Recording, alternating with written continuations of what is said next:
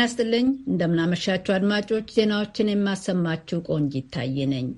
የትህትና ገመድ የመጨረሻዋ ቋጠሮ ብርቱ ክንድ ናት ሲሉ የገለጹት የኢትዮጵያ ጠቅላይ ሚኒስትር አብይ አህመድ ተሰነዘረች ሳታደቅ አትመለስም ብለዋል። ድንበር ለሚጋፉ የሰላምን እጅ መዘርጋት፣ ለሚፎክሩ የፍቅርን ልብ ማሳየት፣ ለሚወሩ የዲፕሎማሲን መንገድ መምረጥ አቅም ከማጣት የሚመጣ አይደለም ብለዋል።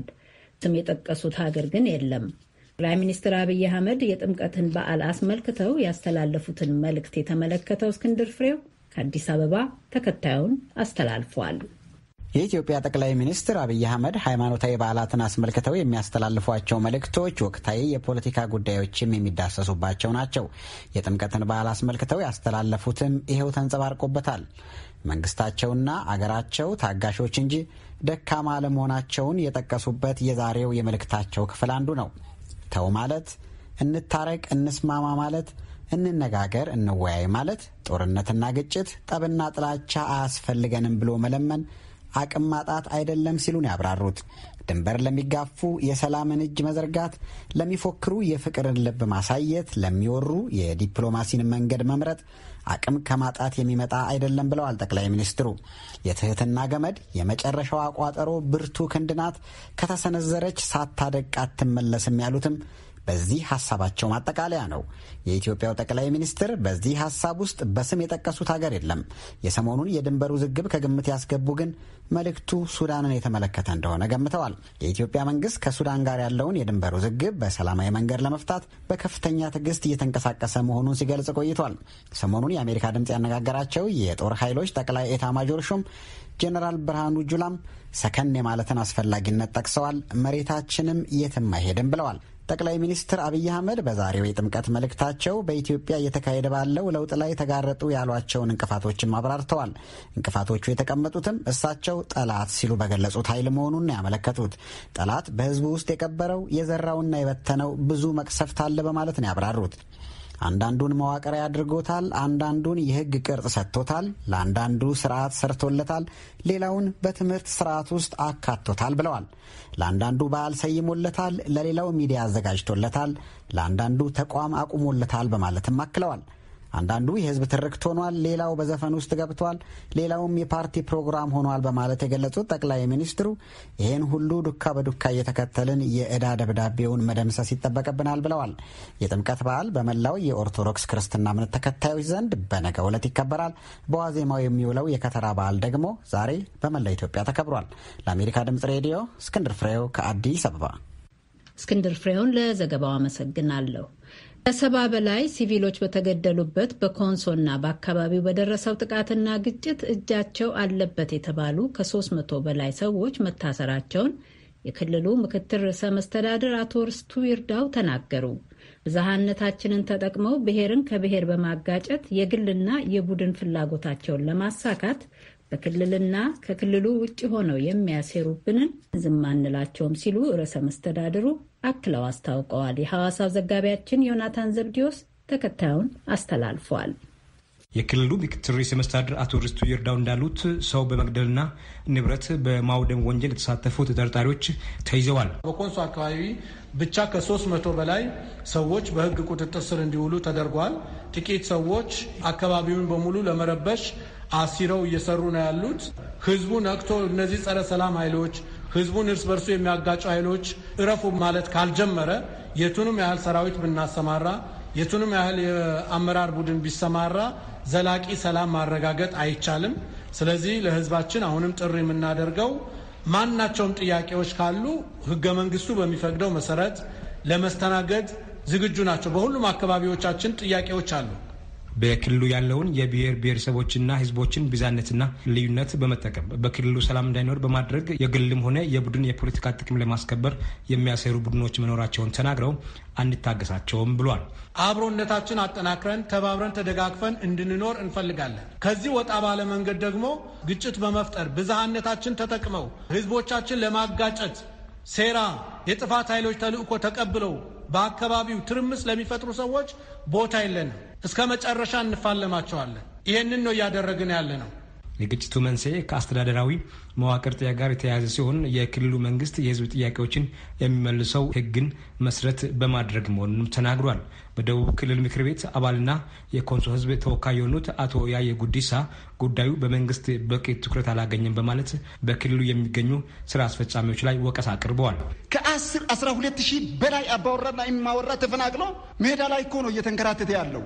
እኔ ለዚህ ነው የአስፈጻሚ እጅ አለበት። ሰገን ፈርሷል። ኮንሶ ዞን ሲያገኝ ሌሎች ልዩ ወረዳዎች አግኝተዋል። ነገር ግን አሁንም በቀድሞ ሰገን ዞን አካባቢ ህዝቦች ዞን ማህተም አሁንም እየተጻጻፉ ነው ያሉት።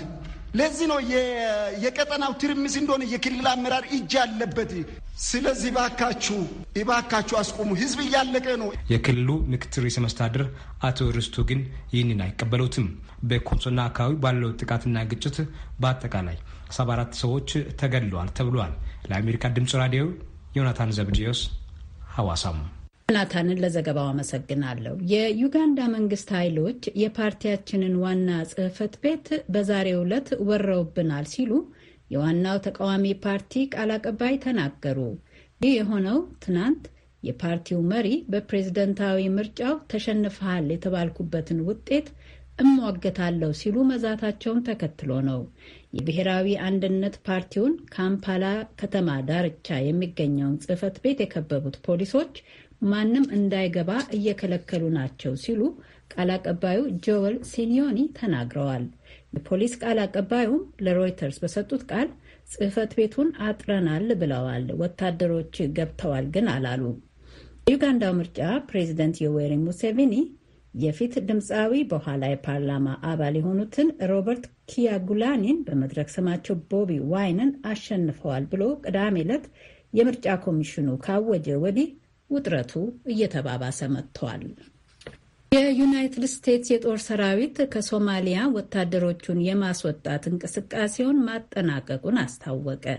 የዩናይትድ ስቴትስ የጦር ኃይል የአፍሪካ እዝ አፍሪኮም ቃል አቀባይ ኮሎኔል ክሪስቶፈር ከርንስ ለቪኦኤ የሶማልኛ ክፍል በሰጡት ቃል ወታደሮቹን በአውሮፓውያን አቆጣጠር እስከ ጥር ወር አጋማሽ ድረስ በሙሉ አውጥተን እንድናጠናቅቅ በታህሳስ ወር ፕሬዝደንታዊ መመሪያ ተሰጥቶን ነበር። ከዚያ አስቀድመን ወታደሮቹን አውጥተናል፣ ወደ ሌሎች አካባቢዎች አዛውረናቸዋል ሲሉ አረጋግጠዋል። 650 እስከ 800 የሚደርሱት የዩናይትድ ስቴትስ የጦር ኃይል አባላት ለሶማሊያ የጦር ሰራዊት ድጋፍ ሲሰጡና ዳናብ ወይም መብረቁ የተባለ ልዩ ኃይል ብርጌድ በማሰልጠን ረገድ ሲረዱ የቆዩ ናቸው። ጥቂት ወታደሮች ሶማሊያ ውስጥ ይቆያሉ ብለዋል የአፍሪኮም ቃል አቀባዩ። ቀደም ብሎ የዩናይትድ ስቴትስ ወታደራዊ ባለስልጣናት አብዛኞቹ ወታደሮች እዚያው በቀጠናው ወዳሉ ካምፖች ይዛወራሉ ሲሉ አስታውቀው ነበር። የአፍሪኮም ቃል አቀባዩ ካርንስ ግን እንቅስቃሴው እየቀጠለ በመሆኑ ዝርዝር ውስጥ ገብተው ለማብራራት ፈቃደኛ አልሆኑም። በአንድ በኩል የአልሸባብ ቡድን ላይ ጫናውን እያበረታንበት ከጊዜ ገደባችን በ2 ቀን ቀደም ብለን ጦራችንን አውጥተን አጠናቀናል ሲሉ አስከትለው ተናግረዋል። ቃል አቀባዩ ባሳለፍነው ሳምንት ረቡዕ ወታደሮቹን የማስወጣቱ እንቅስቃሴ በተጠናቀቀበት ዕለት አፍሪኮም አልሸባብ ላይ በዚህ በአዲሱ 2021 ዓመተ ምህረት 3ኛው የሆነውን የአየር ጥቃት ማካሄዱንም ገልጸዋል። ቤይ ክፍለ ግዛት ቡሉ ዋላይ አካባቢ በተወሰደው የአየር ጥቃት አንድ የአልሸባብ አባል መገደሉን አፍሪኮም አስታውቋል። ትናንት እሁድ ጽንፈኛ ታጣቂው አልሸባብ ከሞቃዲሾ 50 ኪሎ ሜትር ርቀት ላይ አንድ የክፍለ ግዛት አስተዳዳሪና ወታደራዊ መኮንኖችን አጅበው ይጓዙ የነበሩ ወታደሮች ላይ ጥቃት አድርሰው ብዙዎች መቁሰላቸውን አንድ የሶማሊያ የጸጥታ ባለስልጣን አመልክተዋል። አድማጮች፣ ዜናው የሚተላለፍላችሁ ዋሽንግተን ዲሲ ከሚገኘው የአሜሪካ ድምፅ ራዲዮ ጣቢያ የአማርኛ አገልግሎት ነው። በዩናይትድ ስቴትስ አዲስ ተመራጩ ፕሬዚደንት ጆ ባይደን ተነገ ወዲያ ረቡዕ ለሚከናወነው በዓለ ሲመታቸው እየተዘጋጁ ናቸው። የፌዴራሉ ምርመራ ቢሮ ኤፍቢአይ በውስጥ አካላት ጥቃት ሊሰነዘር ይችላል ከሚለው ስጋት አኳያ በዋሽንግተን ለሚከናወነው የቃለ መሐላ በዓል ጥበቃ ላይ የተመደቡትን 25,000 የብሔራዊ ዘብ አባላት የደህንነት ፍተሻ ወይም ምርመራ እያካሄደባቸው ነው። በመከላከያ ሚኒስቴር የጦር ሰራዊቱ ዘርፍ ዋናው ባለስልጣን ራያን መካርቲ ለአሶሲየትድ ፕሬስ በሰጡት ቃል እሳቸውም ሆኑ ሌሎች አመራሮች የጥቃት አደጋ እንዳለ ያገኙት ምንም አይነት ማስረጃ እንደሌለ ገልጸዋል። በብሔራዊ ዘብ አባላት ላይ በተያዘው የደህንነት ማጣራት ሂደት አንድም ችግር እስካሁን አልተገኘም ነው ያሉት። የፍተሻ ሂደቱን ቀጥለን በእያንዳንዱ ለበዓለ ሲመቱ የተመደበ አባል ላይ ሁለተኛም ሶስተኛም ክትትል እናደርጋለን ሲሉ አመልክተዋል። በበዓለ ሲመቱ ዕለት መሳሪያ የያዙ ተሳታፊዎች የሚሰባሰቡበት ሰልፍ እያዘጋጁ ያሉ ወገኖች እንዳሉም ከደህንነት ምንጮች የተገኙ መረጃዎች ያመለክታሉ ሲሉም አክለው አስታውቀዋል። የደህንነት ስጋቱ ከፍተኛ ቢሆንም ጆ ባይደን የበዓለ ሲመታቸውን ስነ ስርዓት በተለመደው ስፍራ ለማከናወን ነው ያቀዱት። የጆ ባይደን አስተዳደር የኮሚኒኬሽንስ ሹሟ ኤቢሲ ቴሌቪዥን በሰጡት ቃል እንደ እቅዳችንና እንደምንጠብቀው ረቡዕ ዕለት ተመራጩ ፕሬዚደንት በካፒቶል በምዕራባዊው በኩል ደጅ ላይ በቤተሰባቸው ታጅበው እጃቸውን መጽሐፍ ቅዱሱ ላይ አሳርፈው ቃለ መሐላቸውን ይፈጽማሉ ብለዋል። ዩናይትድ ስቴትስ የደህንነት አገልግሎት ለዚህ በዓለ ሲመት በደህና መከናወን ከአጋሮቹ ጋር ሆኖ ከ1 ዓመት በላይ የሰራበት በመሆኑ ሙሉ እምነት አለን ሲሉ ኬት ቤደንፊልድ አክለው ተናግረዋል። ተሰናባቹ ፕሬዚደንት ዶናልድ ትራምፕ በበኩላቸው ረቡዕ ዕለት አዲስ አስተዳደር ይሰየማል ብለው ቢናገሩም በምርጫው መሸነፋቸውን አምነው ለመቀበልም ሆነ ጆ ባይደንን እንኳን ደስ ያለው ለማለት ግን ፈቃደኛ አልሆኑም። በዩናይትድ ስቴትስ ሰላማዊ የስልጣን ሽግግርን ለማንጸባረቅ ላለፉት 160 ዓመታት የሚሰናበተው ፕሬዚደንት በአዲስ ተመራጩ ፕሬዚደንት በዓለ ሲመት ላይ የሚገኝበትን ልማድ ቸል ብለው በረቡዕ ስነ ስርዓቱ ላይ አልገኝም ነው ያሉት ትራምፕ። ምክትል ፕሬዚደንቱ ማይክ ፔንስ ግን ይገኛሉ። ትራምፕ ረቡዕ ጠዋት በቀይ ምንጣፍ በታጀበ ስነ ስርዓት ኤርፎርስ ዋን አውሮፕላን ላይ ተሳፍረው ፍሎሪዳ አትላንቲክ ውቅያኖስ ዳርቻ ወደሚገኘው ማረፊያቸው ሊሄዱ አቅደዋል። ይህ እቅዳቸው ነቀፋ አስከትሎባቸዋል። 5 ዲሞክራት የተወካዮች ምክር ቤት አባላት ቅዳሜ ዕለት ለተጠባባቂ የመከላከያ ሚኒስትሩ ክሪስቶፈር ሚለር እና ለጦር ኃይሎች ኤታማዦር ሹሙ ማርክ ሚሊ በላኩት ደብዳቤ ስነ ስርዓት ውጪ ለሆነ ስንብት ሚኒስቴሩ ምንም አይነት ወጪ ማውጣት የለበትም ሲሉ አሳስበዋል። በመጽሔት ክፍለ ጊዜ ዘገባ ይቀርብበታል። በኮቪድ-19 ዜናዎች የኮቪድ-19 ክትባት በተሻለ ፍትሐዊነት የማዳረስ ጥረት እንዲደረግ ባለጸጎቹ ሀገሮችም ክትባቶቹን ለድሆች ሀገሮች ማካፈል እንደሚገባቸው የዓለም የጤና ድርጅት ዋና ስራ አስኪያጅ አሳሰቡ። WHO ዋና ዲሬክተር ቴድሮስ አድሃኖም ዛሬ ለድርጅቱ ስራ አስፈጻሚ ቦርድ ስብሰባ ባሰሙት ንግግር በድሆች ሀገሮች ያሉ የጤና ሰራተኞችና በእድሜ የገፉ ሰዎች ሳይከተቡ የባለጸጎቹ ሀገሮች በተሻለ ጤናና በእድሜም ያልገፉ ዜጎች መከተባቸው ትክክል አይደለም ብለዋል ቴድሮስ አድሃኖም። ቢያንስ በ49 ከፍ ያለ ገቢ ያላቸው ሀገሮች እስካሁን 39 ሚሊዮን ክትባቶች ተሰጥተዋል ብለው ለማነጻጸር ከድሆች ሀገሮች መካከል በአንዷ 25 ሰው ብቻ መከተቡን ገልጸዋል። ዓለም የሞራል መንኮታኮት አፋፍ ላይ ነች። ይህ ውድቀት ደግሞ በድሃ ሀገሮች በዜጎች ሕይወትና ኑሮ ዋጋ ያስከፍላል ብለዋል። ክትባትን እኩል ማዳረስ የሞራል ብቻ ሳይሆን የስትራቴጂና የኢኮኖሚም ግዴታ ነው ሲሉም አክለዋል። ይህ በእንዲህ እንዳለ የዩናይትድ ስቴትስ የተላላፊ በሽታዎች ግንባር ቀደሙ አዋቂ ዶክተር አንቶኒ ፋውቺ ተመራጩ ፕሬዚደንት ጆ ባይደን በአስተዳደራቸው በመጀመሪያዎቹ 100 ቀናት ውስጥ 100 ሚሊዮን ሰዎች የኮቪድ-19 ክትባት ያገኛሉ ሲሉ ያወጡት ግዙፍ መርሃ ግብር በሚገባ ሊከናወን የሚችል ነው ሲሉ ተናገሩ። በዚህ እንዳለ ብሪታንያ የሀገሯን አዋቂ ሰዎች በሙሉ ማለትም ወደ 51 ሚሊዮን የሚጠጉ ዜጎቿን እስከ መጪው መስከረም ባለው ጊዜ ውስጥ በሙሉ እንከትባለን ስትል አስታውቃለች። መጨረሻም የሩሲያ መንግስት ነቃፊው አሌክሲ ናቫልኒ ትናንት እሁድ ማታ ሞስኮ ሲደርሱ በቁጥጥር ስር መዋላቸው ተሰማ። ሩሲያዊው ተቃዋሚ ፖለቲከኛ ናቫልኒ ባለፈው ነሐሴ ወር መመረዛቸውን ተከትሎ ለሕክምና ወደ ውጭ ሀገር ከተወሰዱ በኋላ ለመጀመሪያ ጊዜ ወደ ሀገራቸው መመለሳቸው ነበር። አድማጮች፣ ለሰዓቱ ያለን ዜና በዚሁ ያበቃል።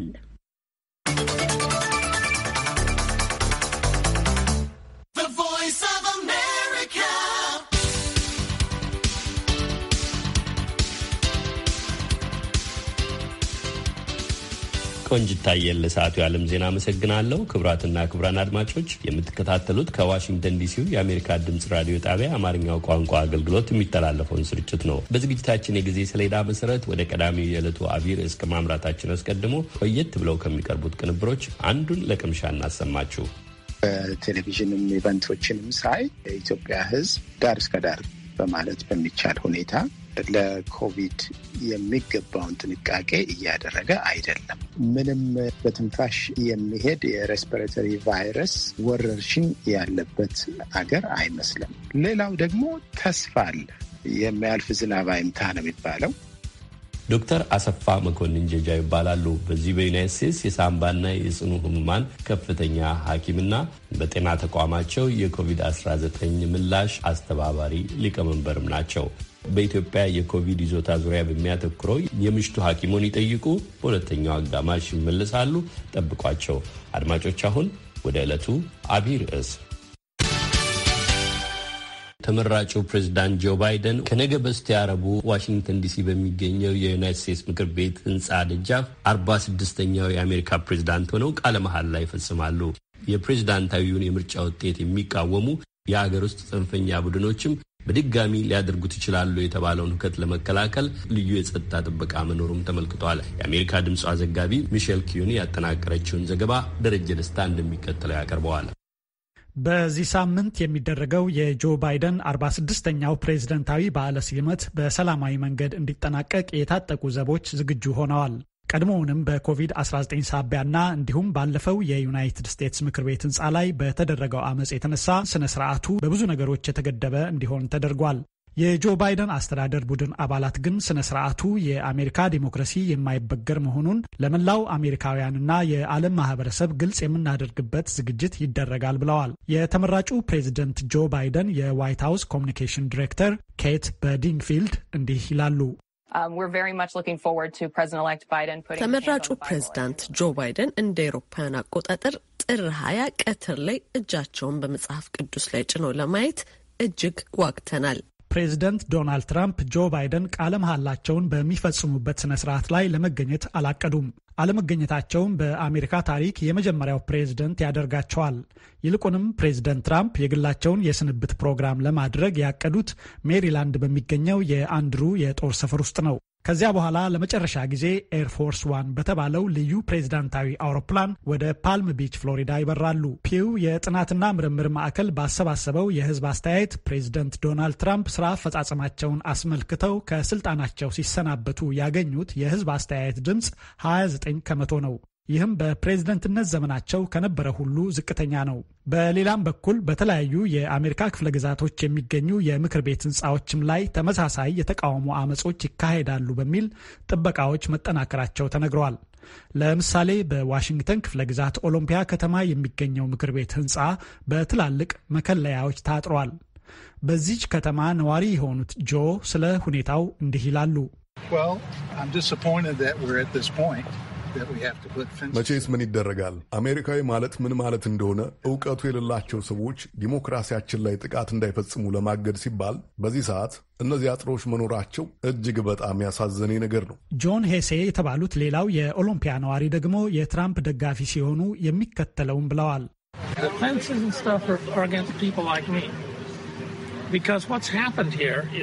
ይህ አጥርና የመሳሰሉት ነገሮች እንደኔ አይነት ሰዎችን ለመቃረን የተደረጉ ናቸው። ይህ የሚያሳየው መንግስት በአብዛኛው አሜሪካውያን ዘንድ ምርጫው ህጋዊ ነው ተብሎ የማይታመን መሆኑን ማወቁ ነው። ይህን የሚያደርጉት ከአብዛኛው አሜሪካውያን ፍላጎት ውጭ የተደረገውን ምርጫ ለመከላከል ነው። የተሰረቀውን ምርጫ ለመከላከል ሲሉ አጥሮችን እያጠሩ የታጠቁ ጠባቂዎችንም እያመጡ ነው። በበዓለ ሲመታቸው ወቅት ለተከፋፈለችው አሜሪካ ንግግራቸውን የሚያሰሙት ተመራጩ ፕሬዝደንት ጆ ባይደን አንድነት ላይ ያተኮረ ንግግር ያደርጋሉ ተብሎ ተገምቷል። የባይደን ዋይት ሃውስ የኮሚኒኬሽን ዲሬክተር የሆኑት ኬት በድንፊልድ እንዲህ ይላሉ።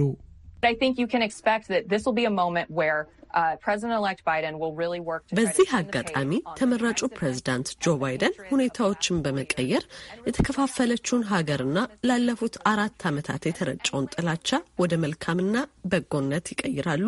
ሀገሪቱንም ብሩህ ተስፋ ወደ ተሰነቀበት ራዕይ መርተው ሁላችንም በአንድነት መስራት እንድንችል የወደፊቱን መንገድ ያመላክቱናል ብዬም አስባለሁ። በኮቪድ-19 ወረርሽኝና በአለመረጋጋት መካከል አዲስ መሪ ለመቀበል ፕሬዝደንታዊ በዓለ ሲመት የምታከናውን አገር ለአሜሪካና ለዓለም የተለየ መልእክት ለማስተላለፍ በዝግጅት ላይ ትመስላለች።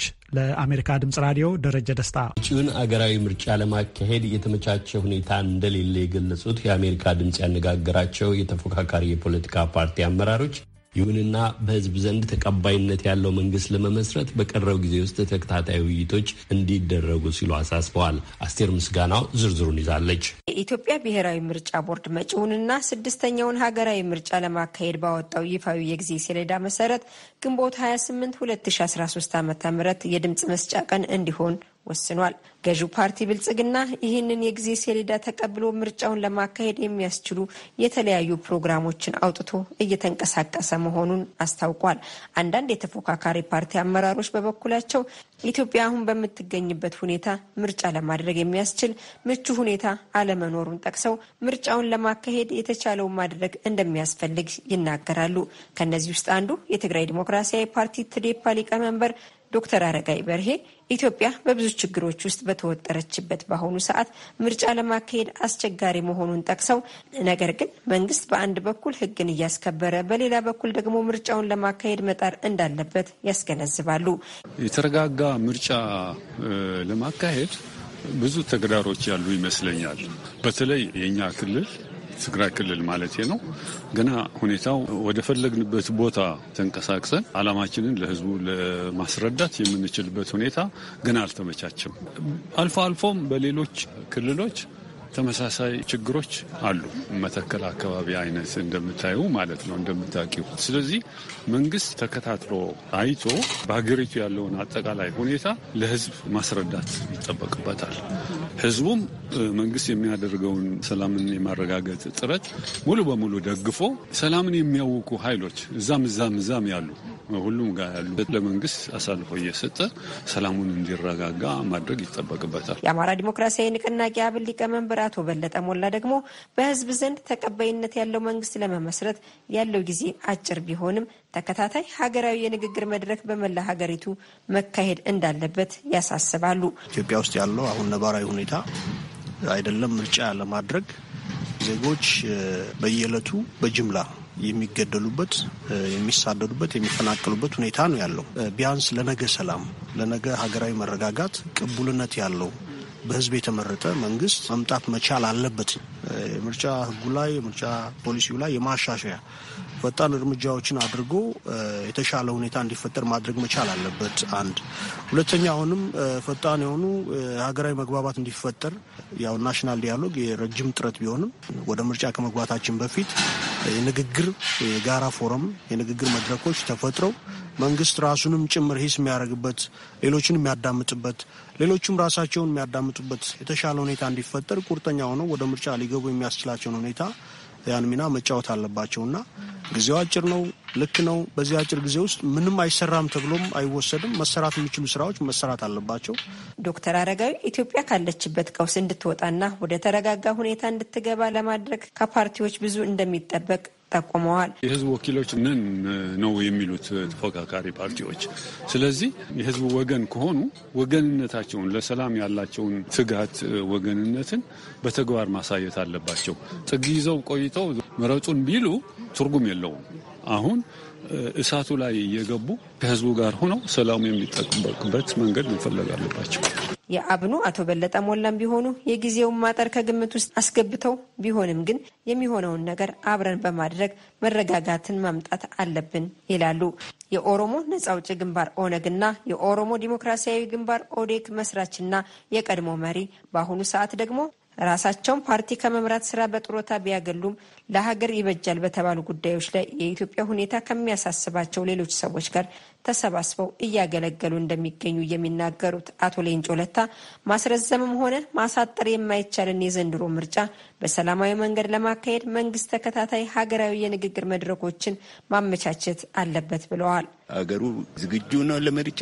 በኔ እይታ ዝግጁ አይደለም። አንደኛ ነገር መረጋጋት የለም። ልዩ ልዩ አካባቢ በሰሜኑ ክፍል የተጀመረው የህግ ማስከበር እርምጃ አልተጠናቀቀም። በሌሎችም ክልሎች ግጭቶች አሉ። እነኚህ ግጭቶች ሳይፈቱ ወደ ምርጫ መሄድ አደጋች። አንድ ሁለተኛ ወዴት ነው የምንሻገረው በሚለው ጥያቄም ላይ የፖለቲካ ድርጅቶች ስምምነት የላቸውም እና ይሄ በጣም አዳጋች ነው የሚሆነው። አሁን የሚመጣው ምርጫ ካለፈው ትንሽ የሚሻል ከሆነ አጥጋቢ ነው የሚል እምነት አለኝ። ሙሉ በሙሉ ነፃና ፌር የሆነ ምርጫ ለማካሄድ ሁኔታው ተመችቷል የሚል እምነት የለኝም። ነገር ግን ካለፈው 100% አንድ ፓርቲ ካሸነፈው የተሻለ ቢሆን አንድ እርምጃ ወደፊት ይሆናል። በዛ ላይ የገነባን መሄድ እንችላለን የሚል እምነት ነው ያለኝ። ተፎካካሪ የፖለቲካ ፓርቲዎችም ዲሞክራሲ በአንድ ጀንበር እንደማይመጣ አውቀው ሀገርን ለማዳን ትዕግስት እንዲኖራቸውም ጠይቀዋል። አሁን ምርጫውን እንደገና ማስተላለፍ በጣም አደገኛ ነው የሚሆነው። እንዲያውም ኢትዮጵያ ፖለቲከኞች ትዕግስት የላቸውም። እኔም ትዕግስት አልነበረኝም። ስላረጀሁ ነው አሁን ስለ ትዕግስት የማወራው እንጂ እኔም አልነበረኝም። ስለዚህ በአንድ ሌሊት ዲሞክራሲ የሚገነባ ይመስላቸዋል። ዲሞክራሲ ግን ጊዜ ፈጅቶ ህብረተሰቡም ተቀይሮ ተቋማትም ተደራጅተው ሲሆን ብቻ ነው ዲሞክራሲ የሚመጣ።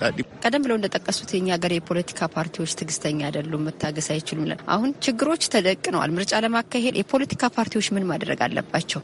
አገር አቀፍ ውይይት ማካሄድና የተሻለ ስምምነት ላይ መድረስ። በተጨማሪ ወዴት ነው የምንሻገረው በሚለውም ላይ ስምምነት የለንም። ወደ ፊት ለመድረግም እንደሚፈልጋለ ወደ ኋላ ወደ አለፈው ስርዓት ለመመለስ የሚፈልጋለ። በእነኚህ መካከል ኮምፕሮማይዝ ያስፈልጋል።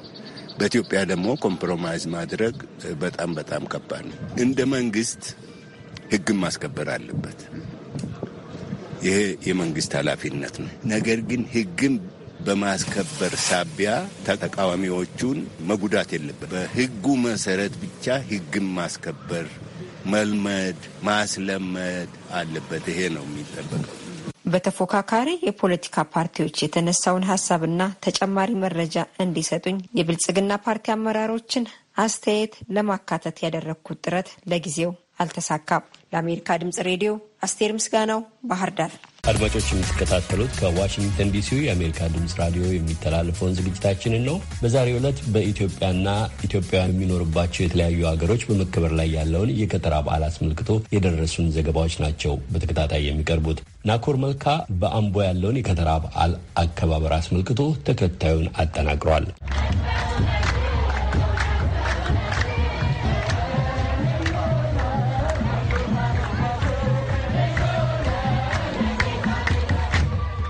ዛሬ በአምቦ ከተማ የጥምቀት ዋዜማ ከተራ በዓል በድምቀት ተከብሮ ውሏል።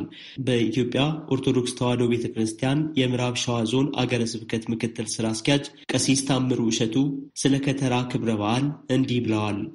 የከተራ በዓል ከተረ ከሚለው ቃል የመጣ ነው። ከተረ ማለት ገደበ፣ አጠረ፣ ያዘ እና የመሳሰለው ትርጉም ያለው ስሮ ቃሉ ከግዕዝ የተገኘ ነው። ይህም የሚያሳየው የዮርዳኖስን ምሳሌ ነው። ጌታችን መድኃኒታችን ኢየሱስ ክርስቶስ ከገሊላ ወደ ዮርዳኖስ መጥቶ በቅዱስ ዮሐንስ መጥምቁ እጅ እሱ ሰማያዊ ሆኖ በምድራዊ እሱ ጌታ ሆኖ በባሪያው እጅ የተጠመቀበት ትህትናን እና ራስን ዝቅ አድርጎ ለሰዎች ልጆች ፍቅር ማሳየት እንደሚገባ እሱ እንደተጠመቀ መጠመቅ እንደሚገባን የሚያሳየንና የሥላሴ አንድነትና ሶስትነት ከሚታወቀው በላይ ጎልቶ እንዲወጣ ያሳየ ታላቅ ሚስጥር የተገለጠበት መንፈስ ቅዱስም በርግብ አምሳል ተጠምቆ ከወጣ በኋላ ካረፈበት በኋላ ሰማይ ተከፈተ ይላል። አገራችን በሰማይ ነው እንደተባለ ሰማይ አገራችንን ያየንበት የዕዳ ደብዳቤያችን የተቀደደበት በዮርዳኖስና በሲኦል ያለውን በዮርዳኖስ ያለው ሰውነቱ ተረግጦ እንደ አምላክነቱ አቅልጦ አጥፍቶልና ነፃ የወጣንበት የነፃነት በዓል ስለሆነ ሌሎችን ነፃነት ማሳጣት የለብንም ነው የምለው። ህዝበ ክርስቲያኑም በዓሉን ሲያከብር ማድረግ አለበት ያሉትን አሳስበዋል። ቀሲስ ታምሩ የዛሬ 1983 ዓመት በ30 ዓመቱ የተጠመቀው ጌታችን መድኃኒታችን ኢየሱስ ክርስቶስ እንድንዋደድ ፍቅርን የገለጸበት ነፃነትን የሰጠበት አንድነትን አንድ ያደረገበት አንድነት የነፃነት የፍቅር ተምሳሌት የሆነ ጥምቀትን ስናከብር በጥላቻ ከሆነ ትርጉሙም አልገባንም ማለት ነውና የዛሬ 1983 ዓመት የተከበረውን ጥምቀት ዛሬ እንደተከበረ አድርገን ታቦቱን በጌታችን ምሳሌ ዮርዳኖስ ከተራውን ደግሞ በዮርዳኖስ ምሳሌ ካህናቱን በዮሐንስ ምሳሌ አድርገን ስናከብር እንግዲህ እጅግ በጣም ይደንቅ ነው። በመንፈስ ቅዱስ ተጠብቆ የቆየ ስለሆነ ነውና በዚህ መልኩ በዚህ መንፈስ እጅንም መታጠብ እንዳለ ሆኖ ልብንም በማጠብ አፍን መሸበቡ እንዳለ ሆኖ አፍን ከክፉ በመጠበቅ ጥምቀት የነጻነት ጥምቀት የፍቅር ጥምቀት የአንድነት ምሳሌ መሆኑን ዛሬም ሆነ ነገር በዚሁ መልኩ ማክበር አለበት የሚል መልእክቴንም በዚህ አጋጣሚ አሳልፋለሁ። ህዝበ ክርስቲያኑ የከተራንም ሆነ ነገ የሚከበረውን የጥምቀት በዓል ሲያከብር የጤና ባለሙያዎች እንደሚመክሩት ራሱን ከኮሮና ወረርሽኝ እየጠበቀ መሆን እንደሚገባውም መልእክት አስተላልፈዋል።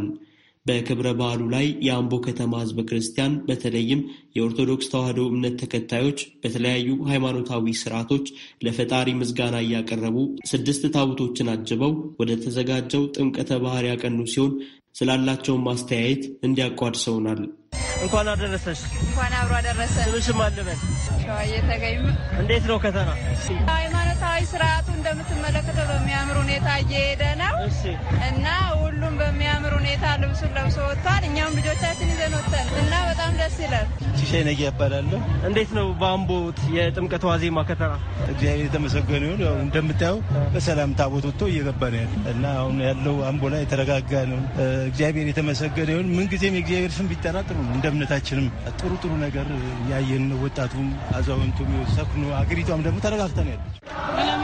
የኮሮና ወረርሽኝን አስቀድሞ ለመከላከል የተደረገው ጥንቃቄን በተመለከተም ተከታዩም ብለዋል። ከነዋሪዎቹ መካከል ያው ማክስ አለማድረጋችን ሌላ ያው አንድ ላይ እንትን ብሎ መሄዱም ያው እንግዲህ እኛም ራሳችንን መጠበቅ ጥሩ ነው። ግን እናረጋለን አረጋለሁ እዚህ ውስጥ አለ ማክስ ይዘሻል? አዎ ትንሽ እሱ ያው ለቀቅ ያለ ነገር አለ።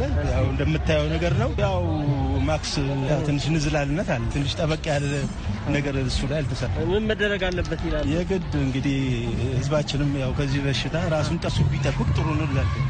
ኮሮናን በተመለከተ እንግዲህ ህዝቡ ከኔ ጀምሮ ብዙ ጥንቃቄ እያደረግን አይደለም። ታሰብበት ያው ሃይማኖታዊ አንጻር ደግሞ ህዝቡ እምነት ካለን ያው አይነካንም የሚል ነገር ስላለ ያ ነገር ነው ይመስለኛል ያዘናጋው እንደዚህ።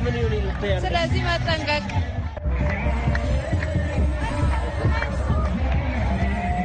በዓሉ ሲከበር ከሚስተዋለው የሃይማኖታዊ ስርዓት በተጨማሪ የወጣቶችም ባህላዊ ጭፈራ ቀልብ ይስብ ነበር።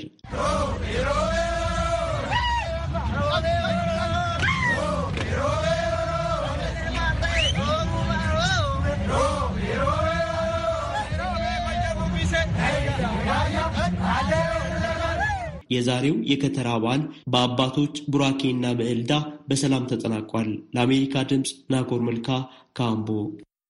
በዚህ በዩናይትድ ስቴትስ ያሉ አብያተ ክርስቲያናትም በኮቪድ ወረርሽኝ ሳቢያ ባለው የእንቅስቃሴና በአንዳንድ ቦታዎችም የመሰባሰብ ገደብ ሳቢያ እንደየግዛቶቹ ሕግ አነስተኛ ቁጥር ካለው ምዕመን ጋር በመሆን በዓሉን ለማክበር ተዘጋጅተዋል።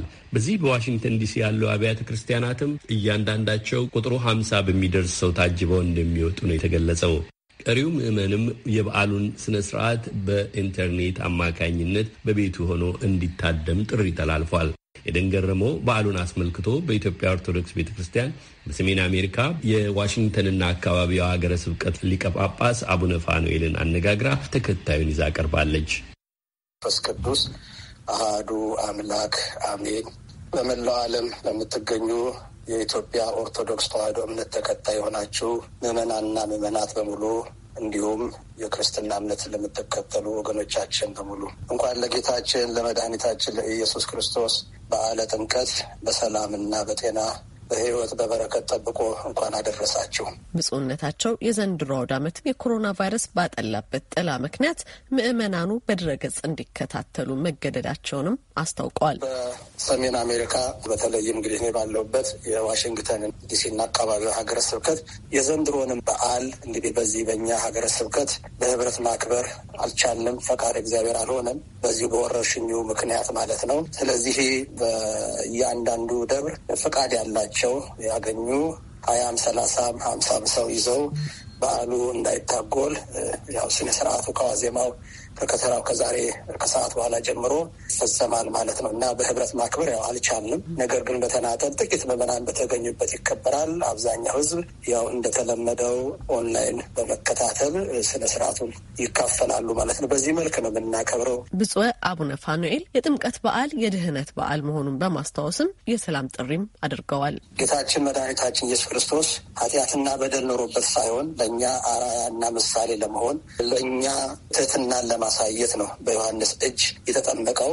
ሁለተኛውና ደግሞ ዋናው ምክንያት ጥንት ጠላታችን ሰይጣን ዲያብሎስ አዳም አባታችንና ሔዋን እናታችንን አዳም ገብሩ ለዲያብሎስ ሔዋን አመቱ ለዲያብሎስ ብሎ በእምነ ሩካብ ላይ ጽፎ በዮርዳኖስ ወንዝ የደበቀው የዕዳ ደብዳቤ ነበርና መድኃኒታችን ኢየሱስ ክርስቶስ ያንን የዕዳ ደብዳቤ የቀደደበት የእግዚአብሔር ልጆች የሆንበት ታላቅ በዓል ነው። ስለዚህ የተወደዳችሁ የእግዚአብሔር ቤተሰቦች ይህንን በዓል ስናስብና ስናከብር እኛም የሌላውን በደል በመቅደድ በመሰረዝ በይቅርታ ልናከብረው ይገባል። ዛሬ ከምንጊዜውም በላይ በሀገራችን ላይ ይቅርታ አስፈላጊ ነው። በየቀኑ ደም የሚፈስባት ምድር ሆናለችና ሰዎች በሆነውም ባልሆነውም ቂምና በቀል የሚቆጥሩበት ዘመን ሆኗል። በጎጥ የሚለያዩበት ዘመን ሆኗል።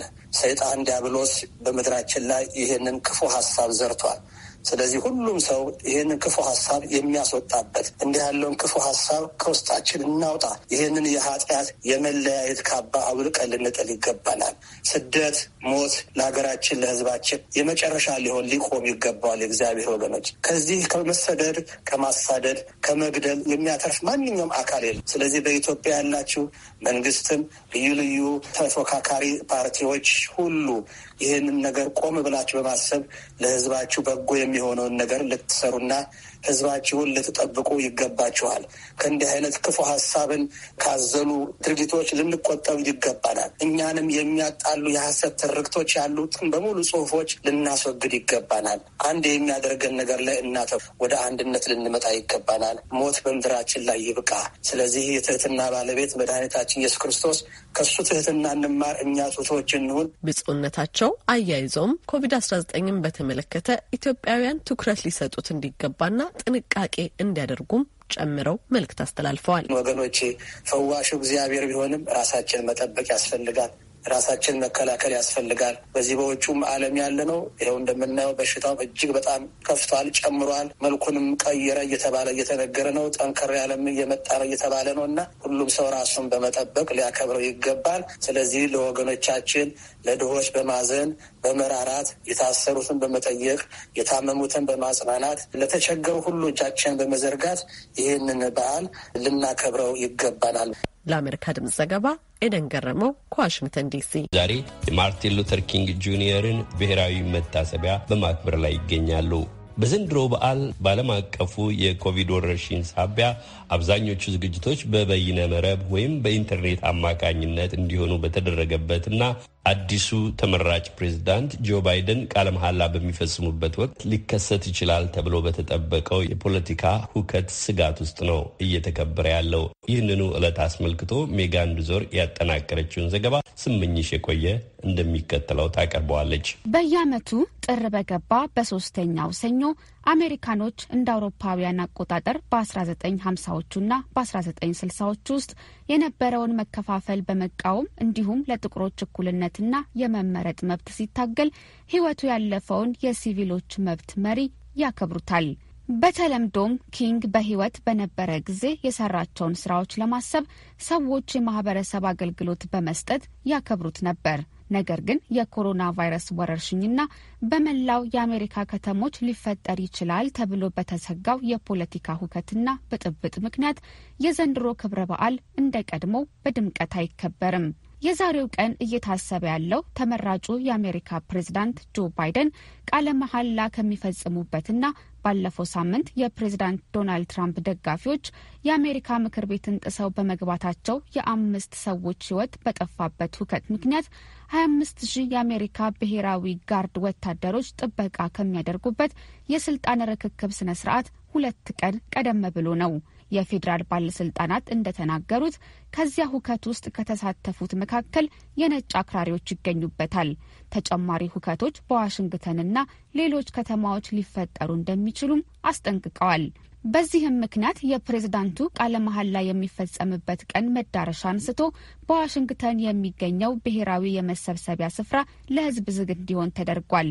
የከተማዋ የሕዝብ ማመላለሻ ትራንስፖርት አገልግሎትም በከፍተኛ ሁኔታ እንዲቀንስ ተደርጓል። በዛሬው ዕለት ማርቲን ሉተር ኪንግን በሚዘክረው በዓል ላይ በዋሽንግተን አንዳንድ አካባቢዎች የማህበረሰብ አገልግሎቶችን የሚሰጡ የተወሰኑ ስራዎችን ቢሰሩም አዘጋጆቹ የኮሮና ቫይረስ ስርጭትን ለመግታት የወጡ ርቀትን የመጠበቅ መመሪያዎችንና ያልተፈቀዱ አካባቢዎችን ታሳቢ ባደረገ መልኩ እንዲሆኑ አድርገዋቸዋል። በቨርጂኒያ ክፍለ ግዛት ሬስተን ከተማ የሚገኙ ነዋሪዎች ደግሞ 36ኛውን የኪንግ መታሰቢያ በዓል አካባቢያቸውን በማጽዳትና በመጠለያዎች ውስጥ ለሚኖሩ ቤት አልባ ሰዎች ምሳ በማዘጋጀት አክብረዋል። ሌሎች ደግሞ ለኪንግ የተዘጋጁ መታሰቢያዎች በድህረ ገጽ አማካኝነት እንዲሆኑ አድርገዋል። በዋሽንግተን የሚገኘው ፎልጀርስ ቲያትር ከኪንግ ንግግሮች የተወሰዱ ንባቦችን ሲያቀርብ የአፍሪካን አሜሪካን ታሪክና ባህል የያዘው ብሔራዊ ሙዚየም ደግሞ በድህረ ገጽ የሚተላለፍ ነጻ የሙዚቃ ኮንሰርት አዘጋጅቷል። ማርቲን ሉተር ኪንግ የተወለደበት የጆርጂያ ክፍለ ግዛት አትላንታ ከተማ የሚገኘውና የተወለደበት መኖሪያ ቤት ያረፈበት ብሔራዊ ፓርክም እንዲሁ በዓሉን በድህረ ገጽ አማካኝነት አክብሯል። ቦታው የኮሮና ቫይረስ ከጀመረበት ከመጋቢት ወር አንስቶ እስካሁን ለሕዝብ ዝግ እንደሆነ ነው። ኪንግ በሕይወት በነበረበት ጊዜ ላካሄዳቸው የሲቪል መብት እንቅስቃሴዎች ስኬት ዋና ቁልፍ መሰረቱ ሰላማዊ ተችን ማካሄዱ ነው። ለዚህም ትልቅ አርአያ የሆኑት ተመጋንዲ እንደሆኑ ኪንግ ተናግሯል። ኪንግ ያካሄዳቸው ሰላማዊ እንቅስቃሴዎች በበርሚንግሃምና አላባማ ፖሊሶች የትምህርት ቤት ተማሪዎች ያደረጉትን ሰልፍ ለመበተን በተጠቀሟቸው ውሻዎችና የእሳት ቱቦዎች ተፈትኗል።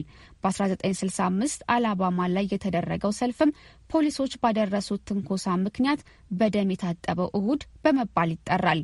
ነገር ግን ሰላማዊና ሁከት አልባ እንቅስቃሴ በማድረግ የጸናው ትግል በ1964 ውጤት አግኝቶ ፕሬዝዳንት ሊንከን ጆንሰን የዘር ልዩነትን የሚያወግዝ ሕግ አጽድቀዋል። ኪንግም የኖቤል ሽልማት ተሸላሚ ሆኗል። ኪንግ በ39 ዓመቱ ሕይወቱ ያለፈው በ1968 ቴኔሲ ክፍለ ግዛት ሜፊስ ከተማ ውስጥ የጽዳት ሰራተኞች መብትን ለማስከበር በተገኘበት ወቅት በተነሳ ሁከት በመገደሉ ነበር። በሜጋን ዱዘር ለተጠናቀረው ዘገባ ስመኝሽ የቆየ ከፌርፋክስ ቨርጂኒያ።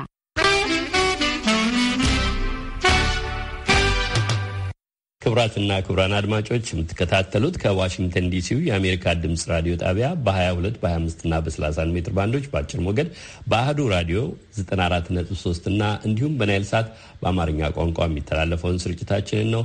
አስተናጋጃችሁ አሉላ ከበደ ነኝ። አሁን ወደ ሁለተኛው አጋማሽ ስርጭታችን እንዘልቃለን።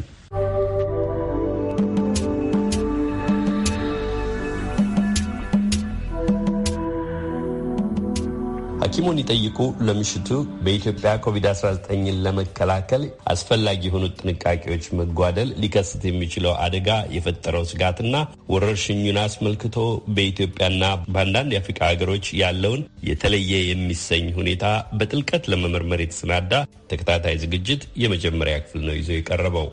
ለምሽቱም ሙያዊ ትንታኔውን የሚሰጡን እንግዳችን ራሳቸውን በሚያስተዋውቁበት እንጀምራለን። ሳምባ የጽኑ ህሙማንና የእንቅልፍ ጋር ተያይዘው የሚመጡ በሽታዎች ስፔሻሊስት ነኝ። በሮክቪል ኢንተርናል ሜዲሲን ሲኒየር ፓርትነር፣ በሜሪዲያን ክሊኒካል ሪሰርች ክሊኒካል ኢንቨስቲጌተር ነኝ። ሜዲካል ቲሙንና የሴንተሩን የኮቪድ ሪስፖንስ ቼር ነው የምሰራው። አመሰግናለሁ ዶክተር አሰፋ መኮንን ጀጃው። ተስፋ የፈነጠቁ ሁኔታዎች ባሉበት መቼ ድረስ መኖሩን ባናውቅም ተስፋና ስጋትን ግራና ቀኝ እያየን በኢትዮጵያ አሳሳቢ ናቸው የሚባሉ ጉዳዮችንም እንዳስስበት በርከት ያሉ ጥያቄዎችን የምንነጋገርበት ፕሮግራም ነው። እንኳን ደህና መጡ። ኮቪድ-19 ዛሬ ያለበትን ሁኔታ ይልቁንም ደግሞ በኢትዮጵያ የሚታየው እርስዎም መሰል ባለሙያዎች አሳስቦናል የምትሉት መዘናጋት የሚታይበትን ሁኔታ አስመልክቶ የሚያስፈራውንና የማያስፈራውን መለየት የሚቻልበት ሰዎች በራሳቸው የሚወስዷቸውን እርምጃዎች ጨምሮ በተጨባጭም ሳይንሱ የሚነግረንን ዛሬ የተደረሰበትን በጥሩ መንገድ ከተያዘ ፈጥነን እንወጣ ይሆናል የሚለውን ተስፋ እንዲያንሰራራ የሚያደርጉ የዛኑንም ያህል ጥንቃቄያችን እንዲላላ ሳይሆን እንዲጠብቅ የሚጋብዙ ነገሮች መኖራቸውን እናያለን። ነገር ግን በአንድ በኩል መሰላቸት ይመስላል፣ በሌላ በኩል ቀለል አድርጎ የማየት ሁኔታ በዚህ በዩናይት ስቴትስም ፈታኝ ሆኖ ዘልቋል። በኢትዮጵያ ደግሞ ምናልባት አብዛኛውን ውይይታችን የሚያተኩርበት አሳሳቢ ጉዳዮችን እናያለን። ከጠቅላላ ጥያቄ ብንነሳ በቴሌቪዥን መስኮት የምናያቸው ምስሎች፣ በኦፊሴል የሚካሄዱ ስነስርዓቶች፣ ወዲሁም ደግሞ አስቸጋሪ ሁኔታ ውስጥ እያለፈች ያለች ሀገር ነች እና የምናየው የኮቪድ-19 ስጋት ያለበት ሀገር አይመስልም ኢትዮጵያ። እነኝህን ሁኔታዎች ለሚመለከት ሰው እርሶም የታዘቡትን እናስቀድምና በተጨባጭ የሚታወቁትን ነገሮች እናነሳሳለን። እሺ፣ አዎ ልክ ነው። እንግዲህ እኔም እንደማየው በቴሌቪዥንም ኢቨንቶችንም ሳይ የኢትዮጵያ ሕዝብ ዳር እስከ ዳር በማለት በሚቻል ሁኔታ ለኮቪድ የሚገባውን ጥንቃቄ እያደረገ አይደለም። እንዲያውም በቴሌቪዥን ላይ የምናያቸው ብዙ ሰዎች አንድ ክፍል ውስጥ ተሰብስበው ማስክ ሳያደርጉ፣ ስብሰባውን የሚመሩ ባለስልጣናት ማስክ ሳያደርጉ፣ ርቀታቸውን ሳይጠብቁ፣ የፓብሊክ ኢቨንቶች ለምሳሌ ሩጫዎችም ሃይማኖታዊ ስርዓቶችም ምንም በትንፋሽ የሚሄድ የሬስፒሬተሪ ቫይረስ ፓንደሚክ ወረርሽኝ ያለበት አገር አይመስልም። ይሄ በጣም ትክክል አይደለም። አንደኛ ምን ያህል ጉዳት እየደረሰ ነው የሚለውን ጥልቅ በሆነ በጣም ኤክስፓንድ ባረገ ቴስቲንግ ዳያግኖስቲክ ፋሲሊቲ ወይም ዳያግኖስቲክ አኪሬሲ ባለበት እሱን ሁሉ ቆጥረን የምናውቅበት ሁኔታ ላይ አይደለም ያለ ነው። ከሀገራችን የጤና ሁኔታ እና የሀገራችን የሄድ ሴክተር አንጻር ሰው ግን እየተጎዳ ለመሆኑ ምንም ጥያቄ የለውም። ለምሳሌ ሚሊኒየም አዳራሽ ወደ ሆስፒታል የተቀየረው እዛ ላይ ያለውን አንድ ፕሮግራም አይቻለሁ። ህመምተኞች ራሳቸው ወጥተው ለህዝብ እባካችሁ ይሄው ታመን ትንፋሽ እያጠረን ኦክሲጅን ላይ ነን፣ እባካችሁ ተጠንቀቁ የሚል ማስተላለፍ ሁሉ ገብተዋል። ስለዚህ በፍጹም መጀመሪያ የነበረው አይነት ጥንቃቄ አሁን ተረስቶ ተዘናግቶ ነው ያለው ሁኔታው እና እንደገና እንደ አዲስ ህዝብን እንደገና ማስተማር ያስፈልጋል። በተለይ እንዲያውም አሁን ነው ከፍተኛ ጥንቃቄ ማድረግ ያለብን። ለምን የኢንፌክሽኑ በየቦታው ነው ያለው። እንደገና ደግሞ ትንሽም ጸባዩን የቀየረና በፍጥነት ከሰው ሰው ሊሄድ የሚችል የቫይረስ ጠባይ ታይቷል። ስለዚህ ከፍተኛ ጥንቃቄ አሁን ማድረግ ያለብን ጊዜ ነው። ሌላው ደግሞ ተስፋ አለ። እንደሚታወቀው ክትባቶች በኢመርጀንሲ መንገድ ተፈቅደው የአሜሪካን ሀገር መሰጠት ጀምሯል። በተለያዩ ሀገሮችም የተሰጡ ነው። ስለዚህ ሀገራችንም የዛ ተጠቃሚ መሆኗ ስለማይቀር የሚያልፍ ዝናብ አይምታ ነው የሚባለው።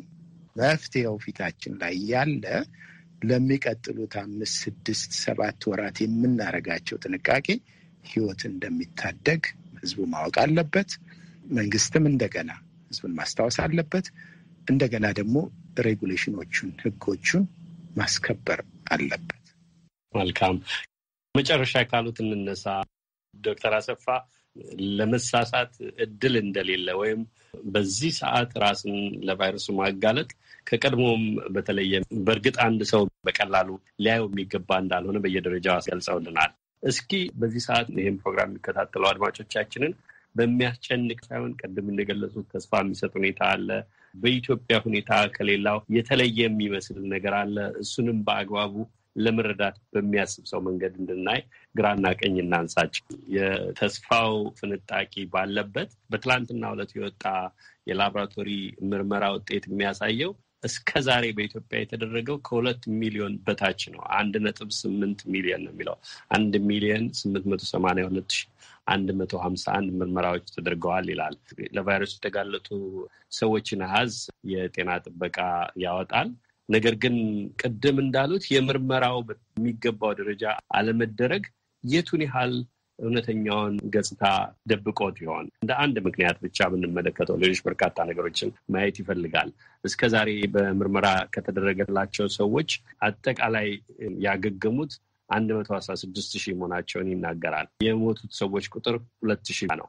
ነገር ግን ለቫይረሱ የተጋለጡት ሰዎች ቁጥር 130,000 ነው። በየቀኑ በዚህ በዩናይትድ ስቴትስ እንደሚወጣው የኢትዮጵያም ተከታታይ ውጤቶችን ያወጣሉ። ግን የምርመራውን ነገር እስኪ አጽንኦት ሰጥተው እሱም ብቻ እንመልከት መጀመሪያ። እንግዲህ በቂ ምርመራ እያደረግን ነው የምንልበት ደረጃ ላይ አይደለንም ኢትዮጵያ ውስጥ እንደሚታወቀው። ምክንያቱም አንድ ፖዚቲቭ ኬዝ ሲኖር አትሊስት እንግዲህ ከ20 30 ኔጌቲቭ የሆኑ ኬዞች መኖር አለባቸው። በቂ ቴስት እያደረግን ነው ለማለት። ሁለተኛ እንደምታዩ ቴስቲንጎቹ በጣም የተሰባሰቡት ከተማ ውስጥ አካባቢ ነው። ብዙዎቹ አዲስ አበባ ውስጥ ነው የተደረጉት። ነገር ግን ለዚህ ነው ለምሳሌ የትራቭል ዋርኒንግ ሲወጣ ኢትዮጵያ ውስጥ ኢትዮጵያን 4ኛ ደረጃ ያስቀመጣት። አሁን በሚሰራው ቴስቲንግ ሌቭል ኢትዮጵያ ውስጥ ያለውን ኬዝ ለመገመት አይቻልም። አክቹዋል ኬዞቹ ቁጥራቸው ከዛ በጣም ብዙ መሆን አለባቸው የሚል ነው። እንግዲህ በግራ በኩል ሰው ደግሞ ግን የሚሞት ሰው እኮ ብዙ እያየን አይደለም፣ ቴስቲንግ እንኳን ባናረግ ብዙ ህይወቱን የሚያጣ ሰው ስላላየን የበሽታው መጠን ትንሽ ነው ብሎ ሀሳብ የሚያነሳ ሰው ይኖራል። ነገር ግን በእኛ ሀገር ደግሞ አንድ ሰው ህይወቱን ሲያጣ በትክክል እንደው የሞተበት ምክንያት በዚህ ነው የሚል መረጃ ለማውጣት በየቦታው የሚያስችል አቅም አለን ብዬ አላምንም። እኔ በምርመራ የማረጋገጥ አንድ ሰው የሞተበትን ነገር በእርግጥ ምን እንደሆነ መንስኤውን የማወቅ አቅም ያን ያህል በቂ አይደለም ነው የሚሉት። በቂ አይደለም። እንዲያውም ለምሳሌ እንደ አጋጣሚ ብገልጸው ደወልኩ ቤተሰብ አካባቢ ሁኔታው የበሽታ ሁኔታ እንዴት ነው ለማለት እና ለማስታወስ። ስለዚህ አንድ አካባቢ ሰዎች ህይወታቸው አልፈዋል። በምን ምክንያት ነው? የሳምባ ምች ነው ግን ኮቪድ አይደለም የሚል መልስ ለምሳሌ ተሰጠኝ። ኮቪድ እኮ የሳምባ ምች ነው ዋና ምልክቱ። ስለዚህ ይሄ 1-2 ኢንሲደንት ቢሆንም በየቦታው ብንጠይቅም በተረገጠ ሁኔታ የሞቱበት ህይወታቸው ያለፈበት ሁኔታ ይሄን ነው ብሎ ለመናገር አይቻልም። እና የበሽታን የሞትን ሁኔታ ባልታወቀበት ሁኔታ የሞቱ ሰዎች ቁጥር 2,000 ብቻ ነው ብሎ መናገሩ በጣም ከባድ ነው። እነሱ በእርግጥ ኮቪድ ቴስት ሆነው በኮቪድ ምክንያት ሆስፒታል መጥተው በዛ ምክንያት አንፎርቹኔት በሆነ ሁኔታ ህይወታቸው ያለፉ ሊሆኑ ይችላሉ። ሌላ ግን ህይወቱ እያለፈ ያለ የማናውቀው ብዙ ኬስ መኖር አለበት። አድማጮች፣ ዝግጅቱ አላበቃም። በተከታታይ ፕሮግራሞቻችን እናቀርባለን። ለአሁኑ ግን እንግዳዬን ዶክተር አሰፋ ጀጃውን ለጊዜያቸው አመሰግናለሁ። እግዜር ይስጥልኝ።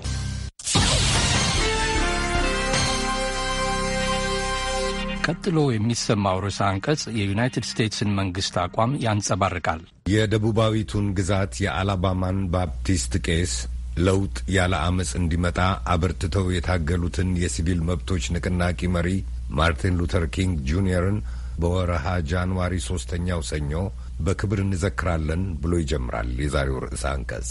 ከዶክተር ኪንግ ትግል ታላላቅ ስኬቶች መካከል ይላል ርዕሰ አንቀጹ፣ በአውሮፓ የዘመን አቆጣጠር በ1964 ዓመተ ምህረት የወጣው በስራ ቅጥር ወቅት ይፈጸም የነበረውን የዘር መድሎና በህዝባዊ አካባቢዎች ይፈጸም የነበረውን ልዩነትና ማግለል ህገወጥ ያደረገው አዋጅና በአመቱ በ1965 ዓመተ ምህረት የወጣው ድምጽ የመስጠት መብትን ያረጋገጠ አዋጅ ይጠቀሳሉ። እነዚህ ሁለት ድሎች በዩናይትድ ስቴትስ ብቻ ሳይሆን በመላው ዓለምም ታላቅ ተጽዕኖን ማሳደራቸውንም ያስታውሳል። ምንም እንኳ የዘር መድሎና ፍትህ መጥፋትን ለማስወገድ የተካሄደው የዶክተር ኪንግ ትግል በዓለም አቀፍ ህግ እስከ ማስቀረጽ ባይዘልቅም ቃሎቻቸውና ተግባሮቻቸው ግን በመላው ዓለም ከቅኝ አገዛዝ ከአፓርታይድና ከዘር መድሎ ጋር ይተናነቁ ለነበሩ ወንዶችና ሴቶች ታላቅ የአእምሮና የልቦና መነቃቃትን መፍጠሩን ርዕሰ አንቀጹ አመልክቷል።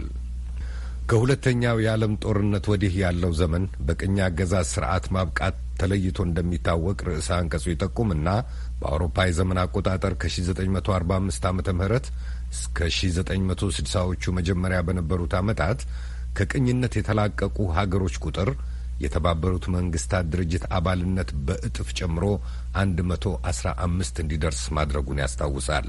ከአባላቱ 75 ከመቶ የሚሆኑት በአድሏዊ ህግጋትና ፍትህ የለሽ አድራጎቶች ውስጥ ሲማቅቁ የኖሩ በማደግ ላይ ያሉ ሀገሮች ህዝቦች መሆናቸውንም ይናገራል። የአዳዲሶቹ መንግስታት ተጠሪዎች በዶክተር ኪንግ ሰላማዊ ተቃውሞና ዩናይትድ ስቴትስ ውስጥ በሲቪል መብቶች ድንጋጌ መውጣት ላይ ባሳረፈው ቀጥተኛ ጫና መነቃቃታቸውን ያስታውሳል ርዕሰ አንቀጹ። ምንም እንኳ ቅድሚያዎቻቸው በኢንዱስትሪ ከተራመዱት ሀገሮች በእጅጉ የተራራቀ ቢሆንም ትግላቸውን ግጭቶችን በሰላማዊ መንገድ መፍቻ ወደ ሆነው የመንግስታቱ ድርጅት መድረክ እየያዙ መዝለቃቸውን፣ ልኡካኑ በቁጥር የበዙ መሆናቸውን፣ ንግግሮችና ክርክሮች እንዲነሱ ማድረግ መቻላቸውን፣ የዘር መድሎና ፍትህ አልባነትን ለመታገልም አንድ መሆናቸውን ይተርካል። በውጤቱም በ1965 ዓመተ ምህረት ሁሉም አይነት የዘር መድሎ እንዲወገድ ያወጀው ዓለም አቀፍ ስምምነት እንዲወጣና እንዲጸድቅ አስቻለ ይላል። በተከተለውም ዓመት በ1948 ዓመተ ምህረት ከወጣው የሰብአዊ መብቶች ዓለም አቀፍ ድንጋጌ በኋላ ግዙፍ ናቸው የተባሉት የሲቪልና የፖለቲካ መብቶች ዓለም አቀፍ ስምምነትና የምጣኔ ሀብትና የማህበራዊ መብቶች ዓለም አቀፍ ድንጋጌ በተባበሩት መንግስታት ድርጅት ጸድቀው ወጡ። ዶክተር ማርቲን ሉተር ኪንግ በ1964 ዓመተ ምህረት የኖቤል የሰላም ሽልማትን በተቀበሉበት መድረክ ላይ ባሰሙት ዲስኮር በአርነት ታሪክ እጅግ ግዙፍ ስኬቶች የተመዘገቡበት የነጻነት ንቅናቄ በድፍን ዓለም እንደ ትኩሳት ተለቀቀ፣ ተስፋፋ። ቁጥሮቻቸው እጅግ የገዘፉ ብዙሃን በዘሮቻቸውና በሀገሮቻቸው ላይ ይካሄዱ የነበሩ ብዝበዛዎች እንዲያከትሙ ቁርጠኛ አቋም ያዙ ብለዋል። ያ መድረክ በዓለም ዙሪያ ስላለው ጸረ መድሎ ትግል ከተናገሩባቸው ጥቂት አጋጣሚዎች አንዱ ነበር። አሁን የምናየው አሉ ኪንግ ያኔ የነጻነትን መቀጣጠል ነው። ርዕሰ አንቀጹ የዛሬ መልእክቱን በዚሁ ደመደመ። ቀደም ሲል የሰማችሁት ርዕሰ አንቀጽ የዩናይትድ ስቴትስን መንግስት አቋም የሚያንጸባርቅ ነበር። የአሜሪካ ድምጽ ራዲዮ የአማርኛው ቋንቋ አገልግሎት በ22 በ25 እና በ31 ሜትር ባንዶች በአጭር ሞገድ ተላልፈው ስርጭት ለዛሬ ያዘጋጀውን የአንሳ ፕሮግራም እዚህ ላይ ያበቃ። አስተናጋጃችሁ አሉላ ከበደ ከአቀናባሪያችን ብርሃን ኃይሉ ከእለቱ ዋና አዘጋጅ ሰለሞን አባተና ከተቀሩ ባልደረቦቻችን ጋር በመሆን በዚሁ እንሰናብታለን።